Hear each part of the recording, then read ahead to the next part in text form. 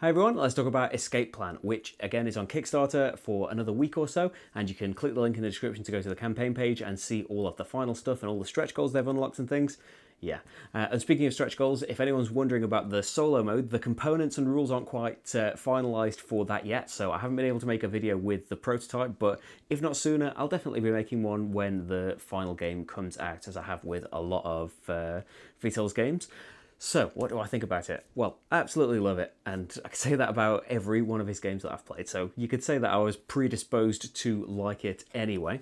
But yeah, I think this is quite different to his other games for a start, and yeah, as with all of them, it's really tied to the theme. It's a very interesting theme, quite a unique theme, at least amongst games that I tend to play. I tend to play these economic games or trading in the Mediterranean or however you want to put it.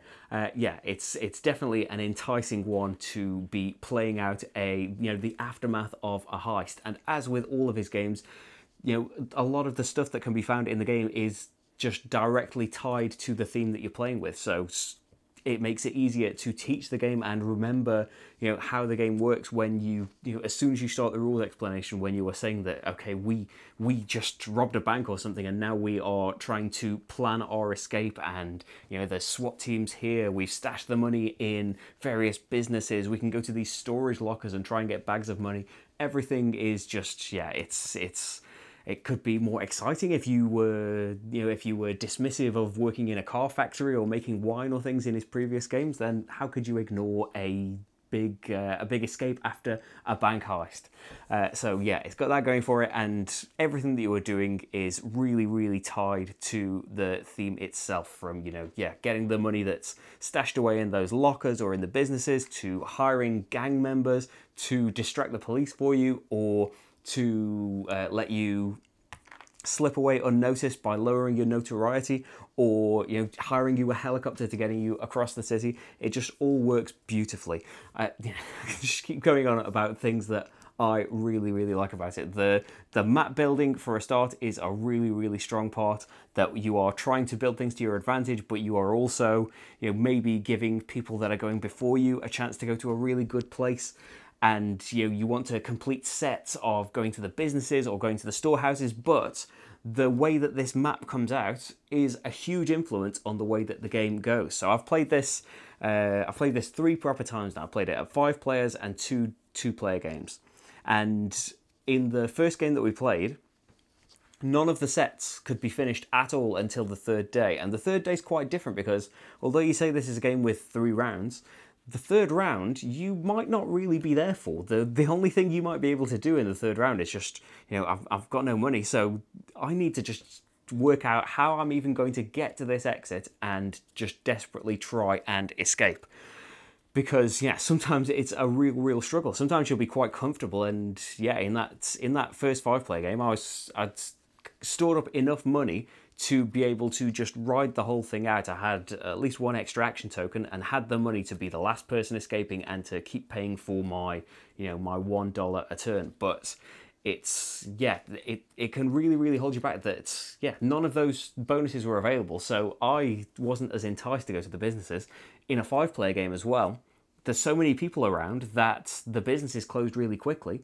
And so, yeah, that was another thing that made me think, oh, I need to go and do something different here, because I was lower in turn order, I think, and people were just closing the businesses already. So, why chase that and go and get keys and things when you can go and do different things? There's a lot of different avenues to go down, and yeah, you're not necessarily tied to the order that things come out, but it can make a really big difference. Like these exit tiles, if they come out really early, as they did in that first game, that's a way for you to go and get some money right now and not have to spend your income cubes and have to make your income lower and lower, as you do when you go and visit the safe houses and the businesses.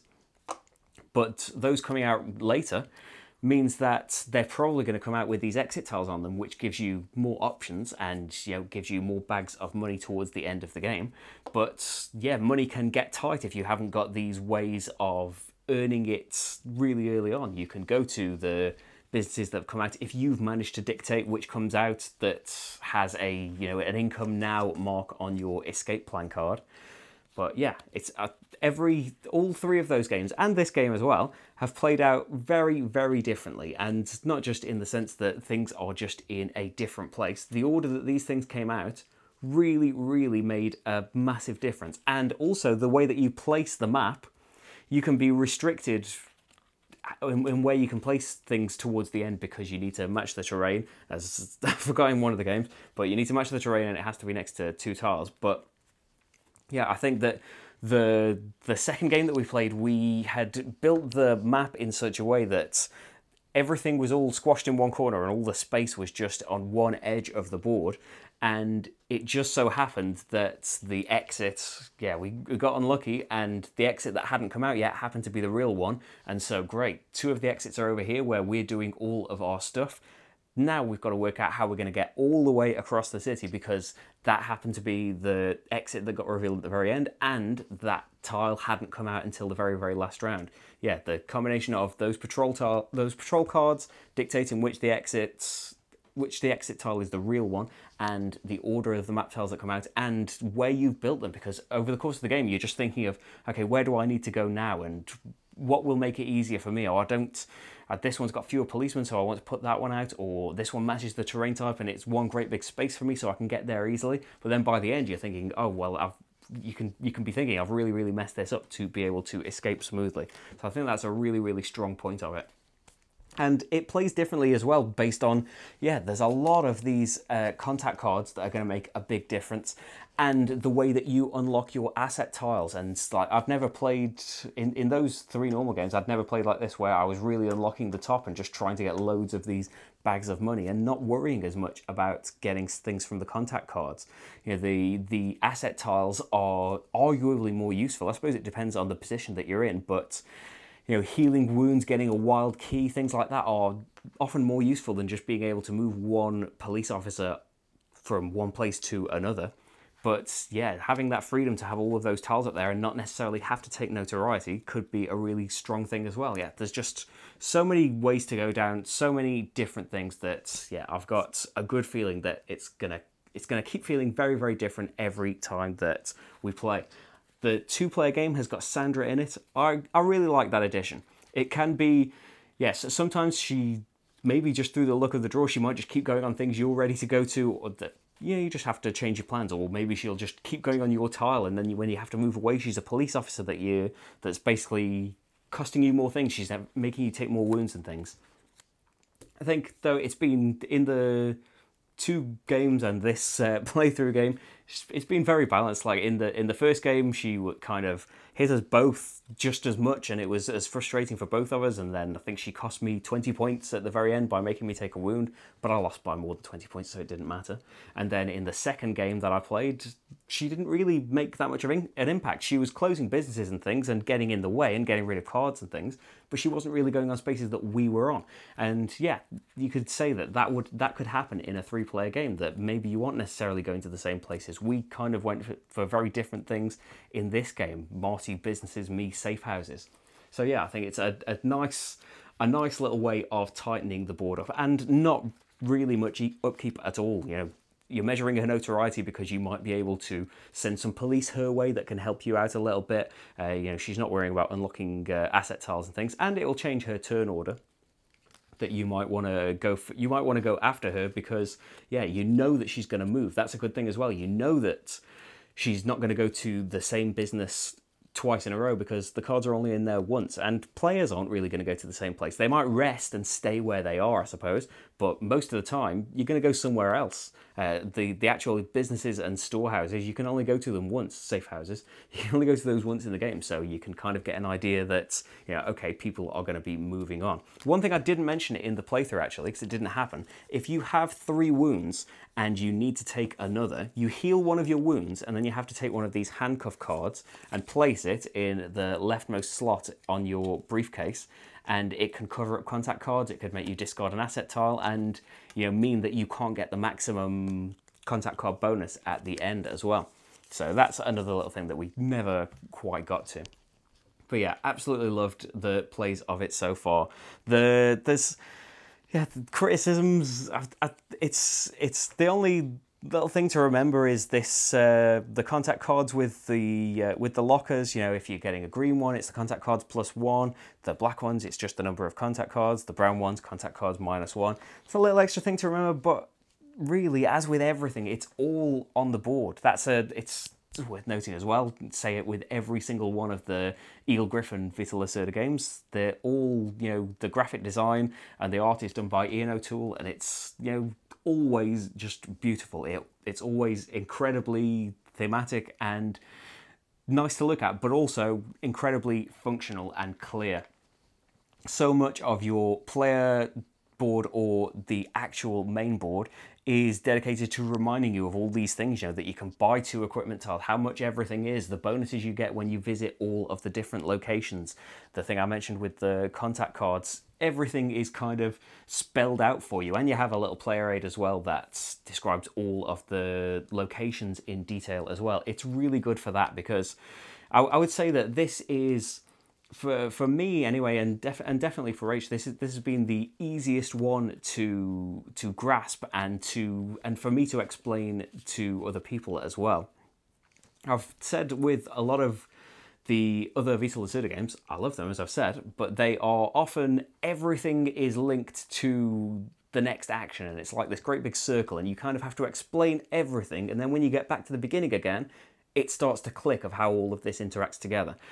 In this, I feel like it's easier to just kind of explain when there are a few locations out. That's an advantage, that you don't really have to explain every single location at the start, because it's not really out there. It might be worth mentioning that, oh, there'll be a church out later that can lower your notoriety and things like that, but the advantage of the board growing, and that it isn't necessarily this big, yeah, this big circular puzzle, which, as I said, I really, really enjoy. But yeah, the fact that this seems to be more straightforward to play anyway. The decision space is definitely still up there. It's still complex. It can still be agonizing, especially on that 3rd day when you know it. In a 2-player game, it's been, yeah, in a 5-player game, there's a lot of things going on. But in the 2-player games that I've played, both times on the 3rd day, we were both sitting there with, you know, we've got money, we've got enough money to be the second person to leave, but we could do other things. If I stay out,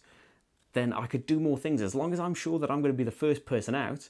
But if I go and do that thing, then the other player could just escape, and now I've just spent my money that I had to be able to escape. And if you don't escape, if you can't pay that money, or you can't actually get out of the city, you lose. You lose with 0 points. So yeah, it's a brilliant way of adding tension and even more weight to the decisions. That, yes, it's not just, oh, I'm going to lose a penalty, or the other player's going to get more points for escaping first. No, it's completely over if you don't do it. So yeah, everything's a really tough decision in that last day, because sometimes it's difficult to even think of how you're going to escape. But when you have that added thing of, oh, I could do so much, I could do this one thing and score so many points, but if I do that and the other player escapes first, I get nothing. It's a really, really nice system. The player count as well, as I said, I've only played it at 5 and 2, but at 5 players, it really changed things up, because it may have been the way the tiles came out, but everyone was racing for the businesses because they were closing so quickly, or, you know, there weren't that many things out in day 1, so we were all going to the only shop that was out, for example. There were a lot of people clustered in the same place, and I had just decided, you know, this seems like a good way to get notoriety really quickly. And if you race up this thing, no one got really, really high this on the notoriety track this game. But the next step of notoriety is unlock 2 of your asset tiles, and then above that, it's get an extraction disc and another asset tile. Now, staying up here is really bad. You're going to lose 100 points if you stay up there, and people are going to keep being able to move police onto your space. But it's harder to do in a game with fewer players, but going to those spaces where everyone was grouped up and just shooting up this track, there's more spaces on a track with more players, but getting straight to the top, having all of that space for the asset tiles all unlocking, and having all of that space for contact cards and the tiles, whether it's money or equipment and things, was a massive advantage at the start. And if you can then work out lowering that notoriety back down so that you don't get punished as much at the end of the game, it's it's just a really nice advantage that you've had. You're going to have to be avoiding police anyway, so it's not too bad that you're going to have to avoid more, and people can, you know, put more in your way. But I really like that system as well. That really, really changed based on the number of players and the way that the board had been built. Yeah, it's been really, really nice exploring the really different ways that it's played so far. I'll say that criticisms I was trying to think of. One thing is that there is a bit of, it's not really take that, but when you go up these notoriety tracks and people who have lower notoriety than you get to move police closer to you, I don't really mind that. Even in the two-player game, when you are only doing it to the other person, I feel like it, you know, it completely fits the theme that, you know, I've done these things, I knew they were going to increase my notoriety, and yeah, the police are after me more. Completely makes sense, completely fits, I'm fine with that. The situation, it happens sometimes in a two-player game, definitely was more prevalent in the five-player game, in that people can use that opportunity that someone else has made by increasing their notoriety to send the police to your tile because it's technically closer. You know, as long as the policeman moves closer to the person who caused the notoriety increase, they're allowed to do that. By sending them all to a person tile that you think can do well, I suppose that's, you know, that's a catch-up mechanism in games, or it's just a standard thing. But definitely for us who are, you know, quite far gone Care Bear players, yeah, we'd never do that to each other anyway. But yeah, in a game with more players, it's definitely an element that I don't really like, and it's not really a thing that needs fixing. I prefer that the police are sent to the person that caused the notoriety, but that's just a tiny thing, because overall, yeah, it's another fantastic game from Vital Lacerda. Definitely, I'd say there are a lot of big decisions and a lot of things to weigh up throughout the game, but especially on that third day, it can be completely agonizing. It could be, yeah, it was mentioned in the five-player game that we had that it could be a case where I think everybody escaped quite early in the round, and I stuck around to try and work out how I was going to escape. And after all of my thinking and all of my extra turns and everything that I'd had, I stayed the whole day and had at least one extra action tile. I messed up and I was one money short from escaping. Luckily, it was a learning game. We were allowed to take back something silly I'd spent money on the previous turn.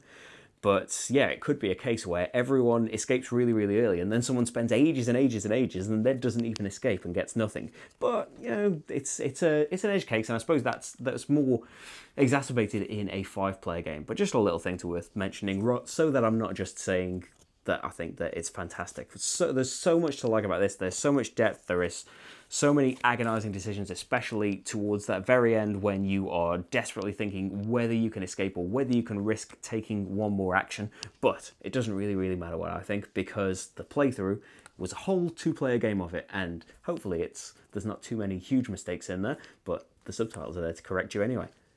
Campaign page is in the description to see the Kickstarter stuff for yourself. Paul Grogan's Gaming Rules official rules video is linked as well all over the place, I would imagine. It's definitely in the description. But thanks for watching, everyone, and I'll see you for the next game. Bye.